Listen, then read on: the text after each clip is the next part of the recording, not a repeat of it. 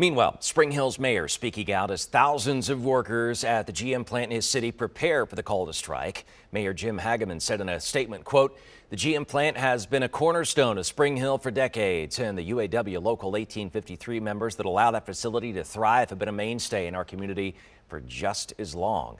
End quote. And Tony Sloan's been following this all week long for us. And Tony, our local union members are actually still on the job this morning, but as we know, that could change. Yeah, that's right, Ben. It actually means that most of the thousands of workers at that plant in Spring Hill could walk out at any moment.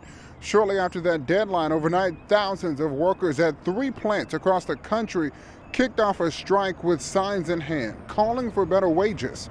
Workers at that Spring Hill plant took to social media saying they support these members and they stand ready to answer the call to strike and walk off the job when they get word from their union. The UAW says the way this works is instead of striking all plants at once, select locals will be called on to walk out, and those who are not called will keep working without a contract. Now, as time goes on, more will be called to join in on that strike. They say this gives them maximum leverage to fight and win a fair contract.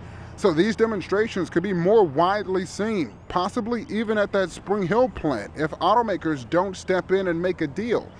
According to reports, the strike happened at certain plants to preserve the UAW's budget to support those who are not working. Now, it could quickly drain if all the workers across the country striked at once.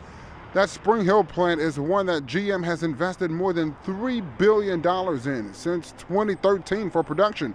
So we're talking about a big hit to automakers and the local economy if they join that strike. So far, the Spring Hill plant has not been called yet by the union, but of course we'll let you know if that changes.